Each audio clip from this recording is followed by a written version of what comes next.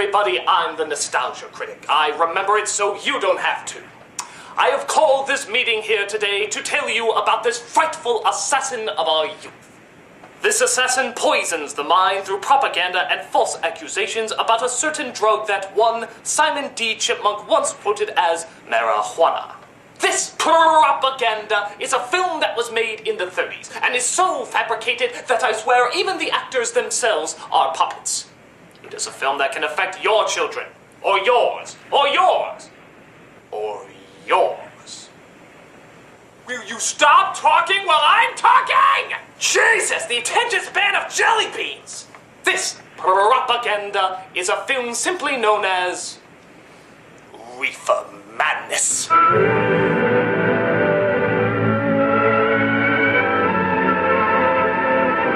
Yes, folks, it's time to take a look at a cult classic, Reefer Madness, an anti-drug film that's so anti-drugs that you'd swear they were just making this stuff up. Which, of course, they are. The film so misses the mark about the side effects of marijuana that even after-school specials are pointing and laughing at them. It's a film everybody loves to mock, and we're gonna look at it today. So let's not miss out on the highlight. Let's dive right into Reefer Madness. So after it starts out by saying the story is fictional, yeah, because we really needed that warning, the film gives us a brief forward about the tale we're about to see. No, not startle!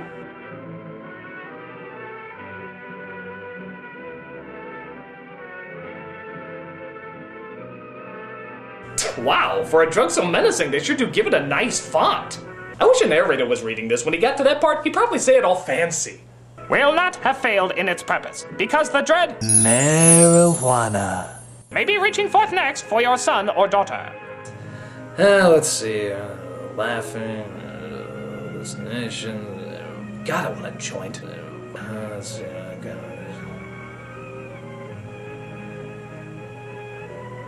Yikes! I thought most people just ate Cheetos and watched SpongeBob.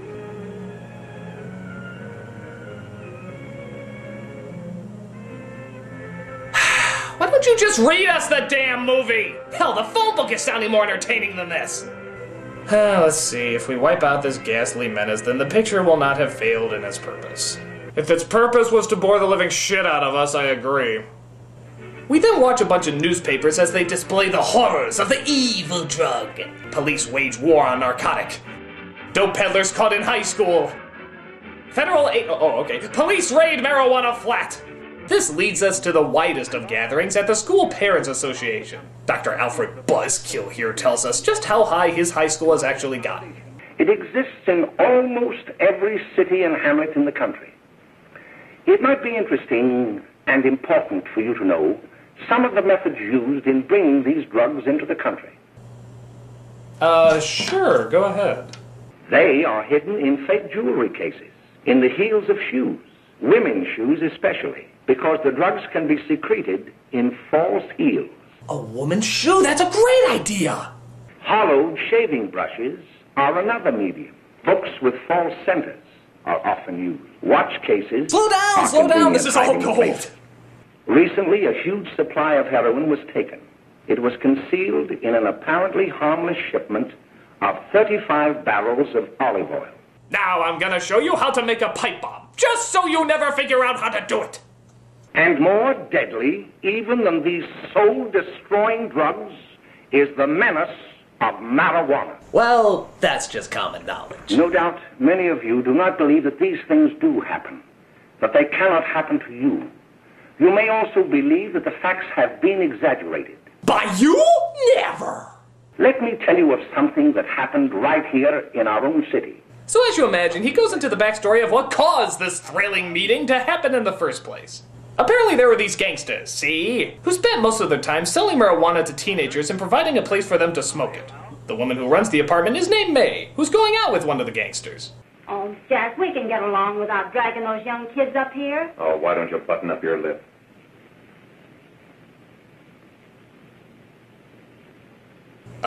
What's the good, doctor, while telling the story going into great detail about May putting on her pantyhose? Cause I'd be pretty freaked out if he was. Then she slipped on the other pantyhose. Slowly and elegantly she touched her leg, reminding herself of the days when she was a bad, bad girl. Oh yes, she liked those days a lot, didn't she? We then get a quick shot of her bra strap and... Dr. Alfred! Okay. A couple of your customers, May. Yeah? They're old enough to know what they're doing. Not like those young kids you bring up here. All right. Listen, I'm gonna blow. Too easy. So he goes to where all the hip cats are hanging and tries to see if he can sell them the evil weed. Oh, by the way, Ralph, I'm sort of getting a little party Saturday afternoon over at my grandmother's. Nothing but party animals in this town. Hello, Mary. How are you, Bill? How are you, Ralph? Oh, hello, Ralph. You know my brother Jimmy, don't you? How are you? Swell. Swell. Imagine, somebody swell in the 30s. In fact, everybody seems to be swell in this movie. Just take a look. Swell. Well, Swell. What the heck? Let's just have a swellometer at the bottom of the screen to keep track of how swell things are. So they convince one of the kids to come with them to a place called Joe's, where they hope to get him addicted to the stuff. What the hell? Ah. You know, they really don't use that many butt transitions anymore, do they? It's a dying art. Good night, Mary Jane, wherever you are. Ha-cha-cha-cha-cha. Jimmy! Hey, he ain't no paper man. Why don't you know him? That hot fingered Curly. Boy, he really swings out hot with a mess of jive. The hell did they just say? You want to dance? Do I?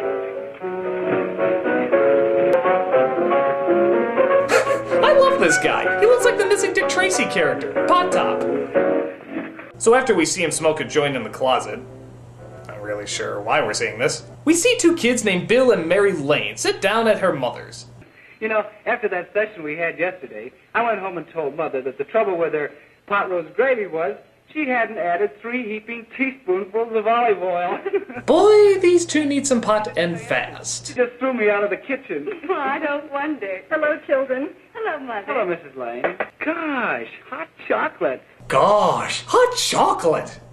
Now then, enjoy yourself. He will. She will too, Mrs. Lane. May I? Oh, thank you, kind sir. You're so very, very kind. Holy smokes, the swellometer is just bursting with swellness. Any more and this place is gonna make Pleasantville look like the fucking ghetto. Like softest music to attending ears. Romeo, My dear, what o'clock tomorrow shall I send to thee? by the hour of 9. I will not fail. Oh, take her bra off! Well, I'll see you tonight, Mary. Goodbye, Bill. So long. Gosh,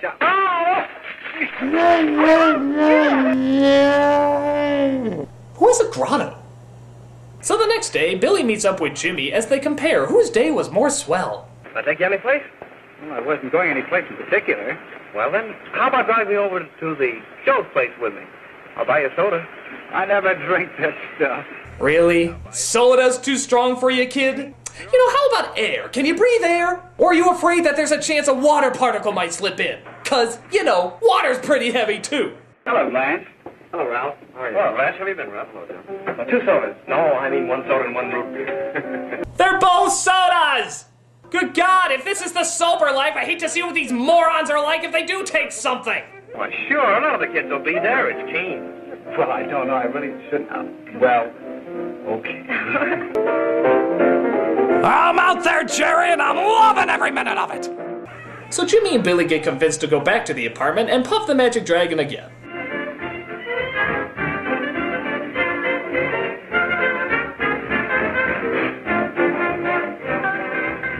Wait a minute! Hold it! Stop the movie! Ralph puke? Something must be brought to the attention of this travesty. Let me guess, you have something to say. When do I not have something to say? Alright, well, what do you gotta talk about? It may come to an astonishing revelation to all of you, that I, in fact, have done drugs in the past. No. Oh yes. You may be shocked to find that I was not always a straight arrow. Your arrow's as straight as a hedge maze. But needless to say, I must point out this is not how high people act. You will notice the constant movement emulating from their feet. Notice the incredible amount of energy that they have in their step. This is not a common occurrence. The typical stoner looks more like this. Quiet, immovable, and astonished that he has 2 hands. You will also notice the absurd amount of smoke that these kids are taking in. And yet not once do they ever let out a smoker's cough. Even people that work in a tobacco factory let out a cough every once in a while. These teens are smoking Kool-Aid. And why not? They get drunk off of soda, apparently. Well, thank you. That was very informative. Are you done? Oh, I'll never be done. But I will stop. For now. Okay, so after they get— You got O.J. Simpson off the hook! And you caused 9/11! Okay, so after the teens get higher than Zeus, one of the gangsters lets out this really crazy laugh.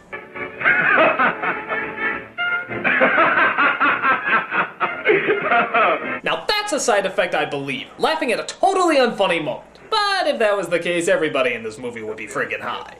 So one of the gangsters approaches the crime boss and lets him know how business is going. That's 10 gross for Jack Perry. Who? Pete Daly. All right, send him in. Pete Diddy? I thought you moved on to the harder stuff by now. I'm just dope enough to draw the line selling hop to kids. All right, Pete. You know what my policy's always been. By the way, am I the only one who thinks their crime lord looks like Dr. Cox from Scrubs? I only wish you had a couple of kids. The boys are not satisfied. I'm always glad to have them retire. I'll tell you what, Barbie, if you can get the kids to just give us their money, I won't have an emotional scene to show I'm not such a tough guy.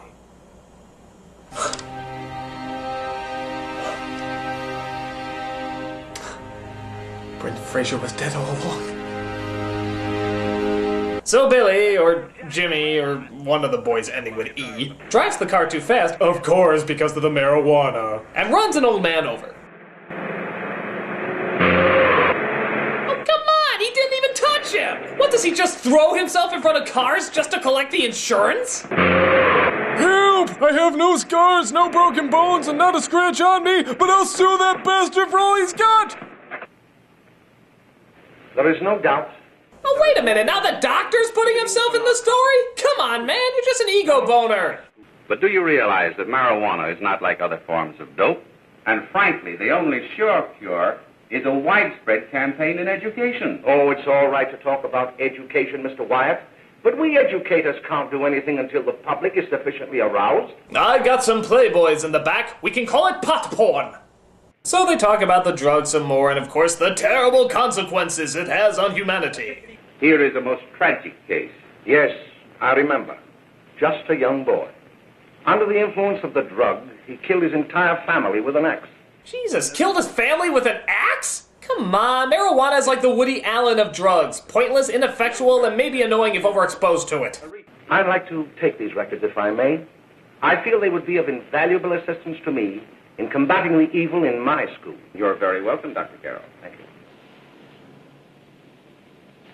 Sit down, Bill. Oh, God, are we still with this guy? Come on, the crowd he's talking to must be bored out of their minds. So I talked to the man and didn't learn very much. Then I talked to the boy and didn't learn very much. Then I went home and baked myself a cake. Oh, it was a lovely cake with lots of frosting and a little cherry on top. Then I started to fantasize about a woman putting on her pantyhose. Oh, yes, the soft, elegant leg that she has was so...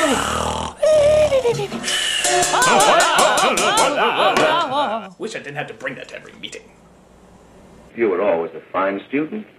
You always had excellent grades. If you were being honest with me and honest with yourself, I'm afraid you tell me an entirely different story. I'm worried about something at home. So the doctor tries to see if there's anything wrong with the kid, but doesn't get anything out of him. Well, that was boring. Let's get high again. Come on, Bill. Come on. Come on. What the hell is up with his face? Come on. Come on. Mary Lane then finds the place and tries looking for Billy. The gangster convinces her to take a few puffs, and before you know it, she's seen colors in a black and white movie.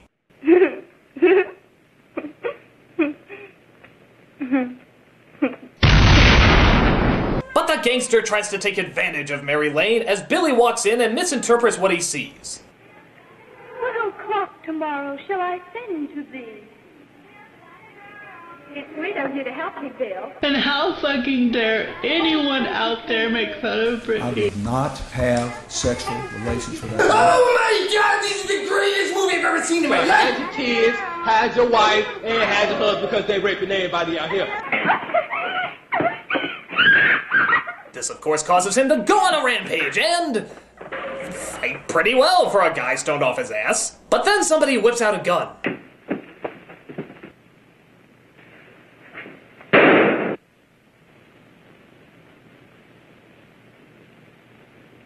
Oh no, the gunshot popped her zit! She's dead. How? By shooting the mosquito on her back?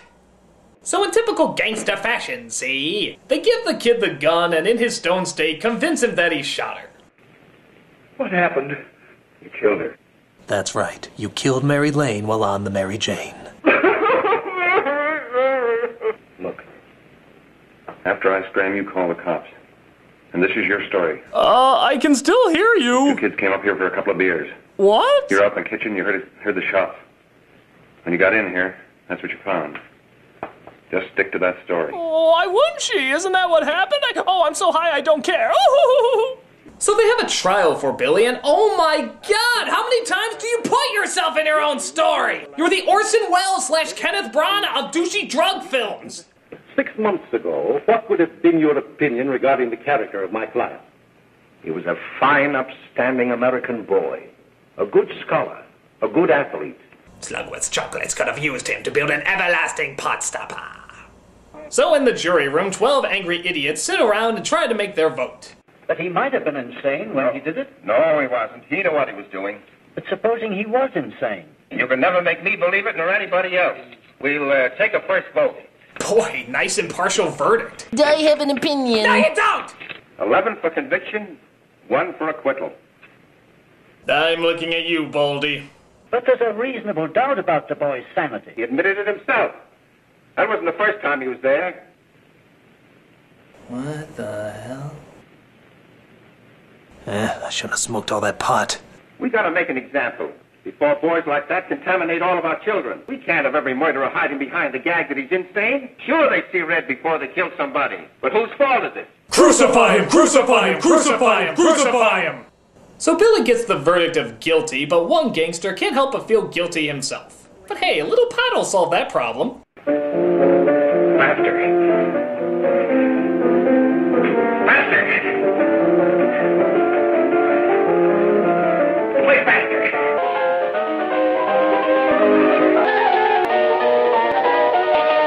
Way faster!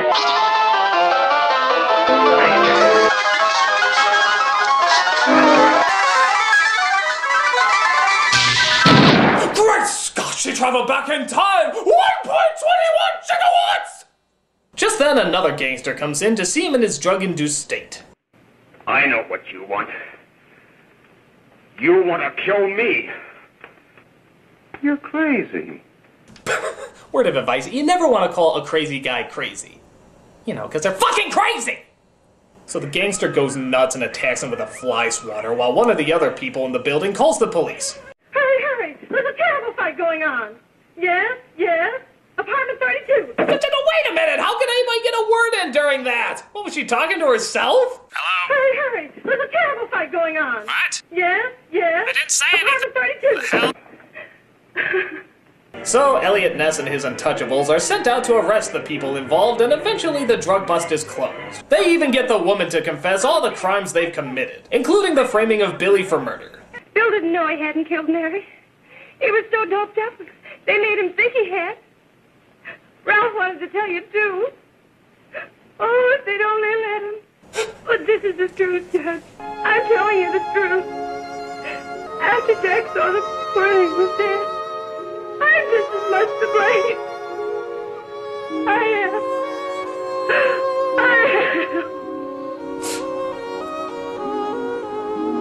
Officer Dick Cheney believes her story and sets out to put things right. But after she makes the confession, she finds that life just ain't worth living anymore. And by God, it does look like nice jumping weather, doesn't it? Okay, how did she break that window? That hole was huge. It's not like TV, guys. Those things don't crack that easily.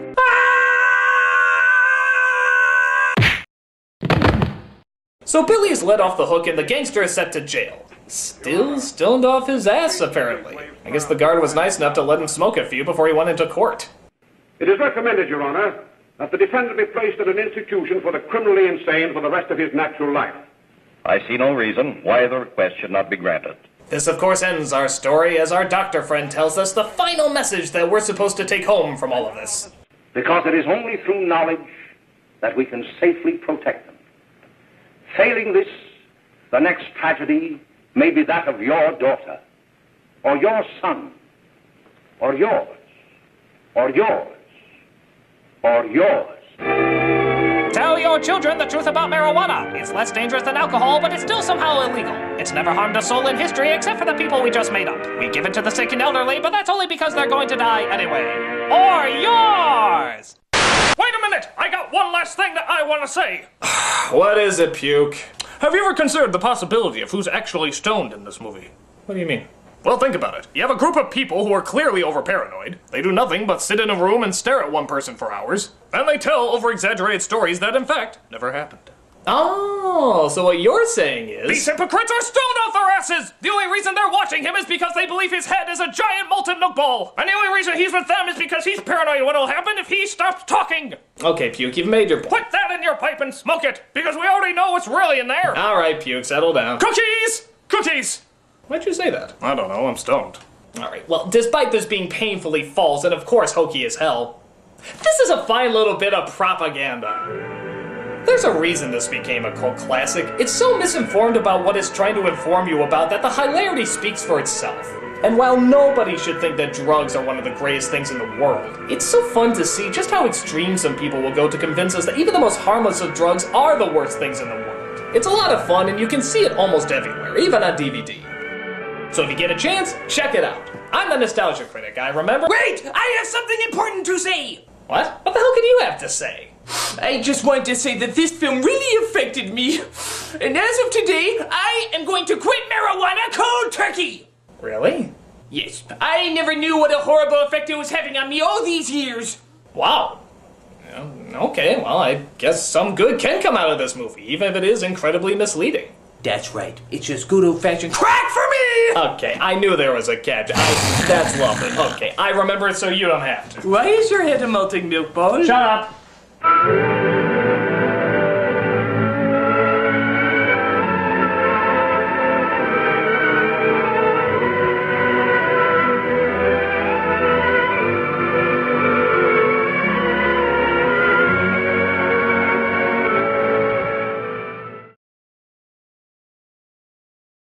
Gosh, hot chocolate.